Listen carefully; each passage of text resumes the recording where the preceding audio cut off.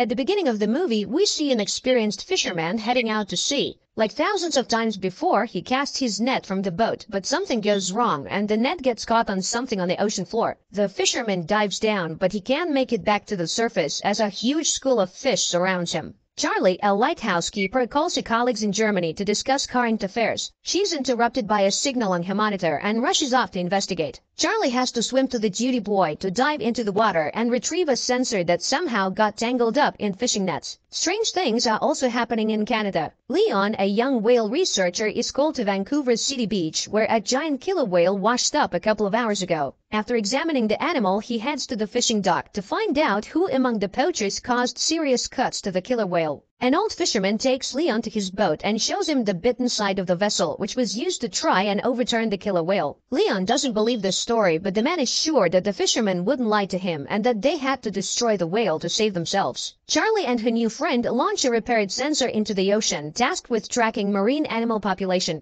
They notice methane ice fragments around the boat, which often rise to the surface, but today there are too many of them. Leon finally hears the whales and learns that they have been seen in various locations along the coast. Before heading out to sea, he calls his girlfriend Lizzie, who has already taken tourists on her boat to see killer whales in the wild. A giant whale appears next to Leon's boat. After freezing for a couple of minutes, the giant disappears underwater, but a whole pod of orcas takes its place. Lizzie takes the tourists onto the deck, and everyone watches in awe as the whales appear. The humpback giant also appears next to the ship, and the tourists are able to see it up close. The strange behavior of the whale pleases everyone except Leon, who tries to warn his friend but is too late. The next trick of the whale hits the metal of the boat. Leon arrives at the scene of the accident and tries to save those who survived the hit, but now a pod of orcas is hunting for the tourists. Leon is unable to save Lizzie. The action shifts to a French restaurant. After gathering fresh seafood at the market, the chef plans to prepare lobsters, but one of them shoots an unknown liquid into the man's face. After wiping his face, the chef continues working, but by evening he and two other cooks begin to feel ill. The chef passes away that same evening, and the two young cooks are taken to the ICU, waiting for the test results to determine what happened. At the same time, a Norwegian ship in the sea lowers a camera to study an unusual phenomenon, an invasion of ice worms. A few specimens are brought to the surface for study, and the scientist finds a new peculiarity. These creatures have jaws and reproduce several times faster. A commission is formed, and everyone agrees that they have discovered a new species of worms and bacteria. Leon talks to the owner of a fishing boat, who was also a witness to the humpback whales attacking other boats the day before. In addition, Leon is shown another anomaly. The bottom of the ship that returned from the sea is covered with a thick layer of mollusks, which has never been seen before. A group of scientists launches a sampler onto the seafloor to check the soil where worms were found. But due to a methane leak, an explosion occurs. The ship manages to survive, but the team is greatly frightened. The scientists are not only scared of the mistake during the operation, but also the results of the test. In addition to the worms on the seafloor, there are bacteria that eat ice and can reach the very bottom. Jess records a video message to Charlie when something strange suddenly happens and alarming readings appear on the monitors. The water under the ship starts boiling and something pulls it down into the depths. The action shifts to Venice. A young man in love reads poetry on a bridge when suddenly the book falls from his hands and ends up in the canal. The couple immediately forgets about the poetry book because before their eyes is an even stranger sight. Thousands of giant jellyfish rise to the surface.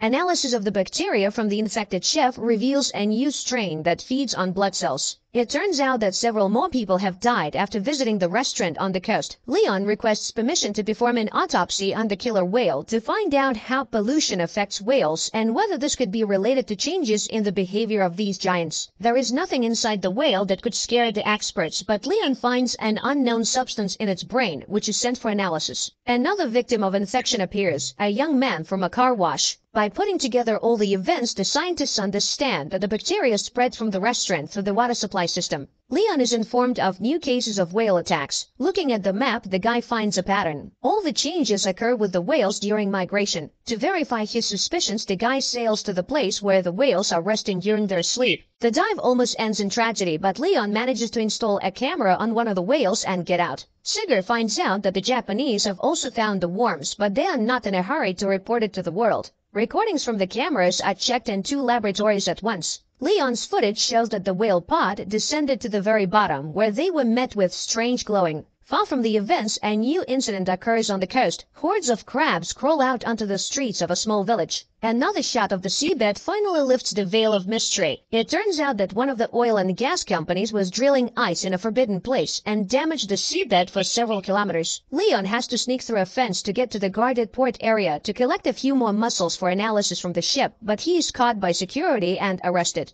In the morning, Mr. Sato, the Japanese owner of the ship, contacts Leon. He asks the guy not to trespass on his territory in this way again, but promises to provide access to all materials for study. Charlie only now receives the message recorded by Jess a few minutes before the tragedy. When the emotions subside, the girl manages to notice some peculiarities on the recording. For example, a glow behind the porthole. Crabs are being delivered to the laboratory, which have started to emerge on the surface in different parts of the world. As expected, they too are filled with a strange substance that absorbs blood cells at an incredible speed. Charlie is reviewing the video repeatedly, not understanding what else is wrong with it. Finally, the girl's hearing catches a sound that is very similar to the sound from the deep-sea recording. The girl contacts the laboratory and shows them a part of the recording that caught her attention. But her stern boss, Katarina, rejects all the scientists' ideas, considering the sound on different recordings to be just random noise. She orders Charlie to finish up the work and shut down the station for the winter without coming up with incredible theories. But after cooling down and carefully considering Charlie's words, Katarina still decides to test this hypothesis. And a helicopter with a group of scientists and a deep water device arrives on the island. The device is delivered to the island by Sigor, and after handing it over to Charlie, he's about to leave. But at the same time, emergency messages come to the scientists on the mainland. They are only able to reach Sigor and inform him that a terrifying tsunami is approaching the coast. Those who see it with their own eyes realize that there is no chance of survival. Sigor manages to warn Charlie and they leave. At the conference, scientists give a report that the discovered bacteria intentionally infect humans, and soon everyone will have to flee far away from water sources. Leon tries to warn his fishermen friends about this, but none of them are ready to live on land, choosing to die in their familiar environment. Rahim meets Leon at the Institute to participate in a scientific conference. The best minds gather to discuss what is happening, and most agree that there is some force at work that wants to drive people out of the ocean. Only Katarina is against everyone else. She refuses to abandon the knowledge and convictions gained through years of experience, so she orders the group to seek a logical explanation based on science. Despite objections from their mentor, the group of scientists presents their theory to the public, convincing the government that marine inhabitants infected with bacteria are intentionally attacking humans.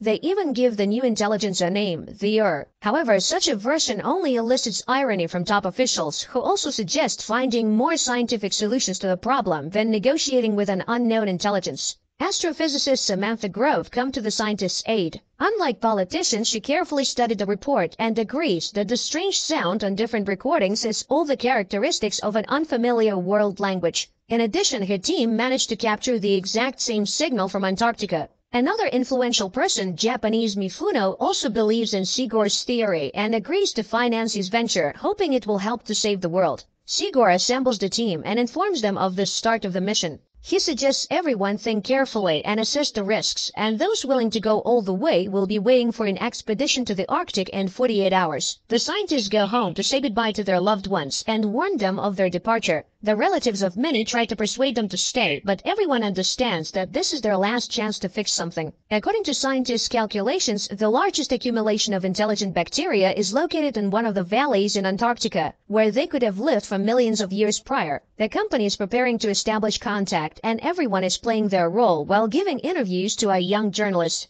Finally, the equipment on the ship starts buzzing with interference, and the scientists prepare to capture a signal from the mysterious organism. Sarah, Mifuno's assistant, sits down next to Leon at the table and confesses to him that she would have never believed in their theory if it weren't for her boss, who has proven over many years that his intuition never fails. Samantha is devising a plan. She intends to add a sound of a human child scream to the organism's audio signal and return the recording to the intelligence to show that they are ready to communicate. Charlie asks a colleague to take her with him in the diving apparatus to the bottom. The ship drops anchor and the scientists begin transmitting the sound message. Meanwhile, the daring couple gets into the capsule and prepares to dive to the depths. The whole team is eagerly awaiting any reaction, and finally movement appears on the radar and the sensors pick up a sound signal. The team from the capsule tries to contact the captain's bridge to report that their fans are malfunctioning and they are running out of oxygen, but communication is not working. The chief pilot Luther is ready to return, but Charlie notices some movement and turns off the lights, waiting to see what happens next. On the ship, they also notice something approaching. Sigurd insists that the captain recall the submarine, but they can't reach the group.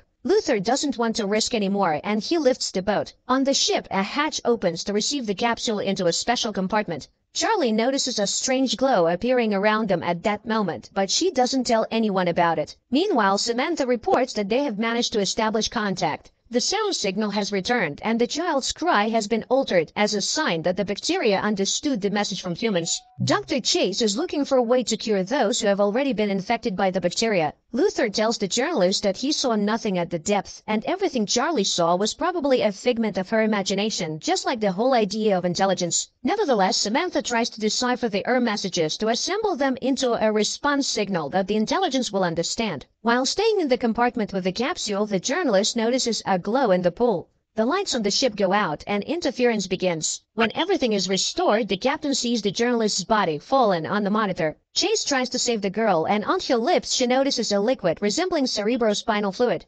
Samantha tells the team and the captain that during the voltage surge there was a signal surge, and it was so low that no one heard it. But most importantly, in the opinion of the astrophysicist, it originated from inside the ship. Charlie listens to what her colleagues are saying, but she never musters the courage to tell them that they brought the bacteria into the pool. Leon visits the girl, whose body has become covered in strange spots. The doctor asks the guy and Sarah for help. They must hold the girl while she takes a sample of the spinal fluid for analysis. The doctor tells the team about the results of the analysis. The substance previously found in marine creatures was discovered in Alicia's spinal cord. Chase believes that bacteria were attempting to merge with the girl's cells, and Charlie admits to seeing the glowing enter the ship with them. Samantha records a new message for the this time including an audio image from the astrophysicist. Charlie goes down to the sealed compartment without permission, and the pool starts glowing again, creating unusual shapes with the light. At that moment, Samantha receives a response message from the entity, which also contains an image. Mr. Mifuno's helicopter lands on the ship as he wants to be present for the opening. Sigurd shows him the recording from the pool cameras and the image sent in response to Samantha's message. According to the astrophysicist, they have an image of the super ocean that surrounded a supercontinent millions of years ago. According to the scientists, the reminded them that they were, are, and will be on Earth much longer than humans, and all they want is for the oceans to be left alone and not destroyed. But there's good news. Since the entity is responding to messages, the team has a chance to negotiate and reach a ceasefire. In the meantime, Chase devises a drug that can destroy bacteria that consume blood cells. This news creates disagreement within the team. Mifuno plans to test the substance in the pool, and if it works, completely destroy the Sigurd disagrees with this, at least until they confirm that they cannot negotiate with the Chase tries to take the middle ground and suggests trying the drug in the pool, but not rushing to launch it into the open ocean. Everyone gathers to watch the experiment. Chase launches the drug into the water, which immediately begins to rise, emitting a terrible scream that shatters the glass. The captain is informed that nothing is working on the ship, and they are simply drifting in the waters of Antarctica. But worse, the ship is surrounded by icebergs. The vessel collides with an iceberg, but unexpectedly a blue glow takes it somewhere else. The captain orders the engines to be started to break free from the control of the He also doesn't understand why they don't pour all the drug they have on board into the water. But Sigurd tries to explain to the captain that everything that happened now is the price for his thoughtless experiment in the pool, and no one in the world will manufacture enough of the substance to destroy worldwide. The only way out is to make a truce. While the team is deciding how to negotiate with the entity traps the ship between the icebergs. Charlie hurries to the capsule to descend and deliver Luther's body to as a sign of complete obedience. Once at depth, Charlie changes a plan. She injects leukocytes into her heart that can merge with and opens the capsule door. The body falls under the control of and the icebergs release the ship, while billions of lights envelop the girl underwater. Later, Charlie brings the ship to a deserted island. It opens its eyes and looks at the sky with glowing blue eyes. The series ends here. Please write in the comments what you think about this series.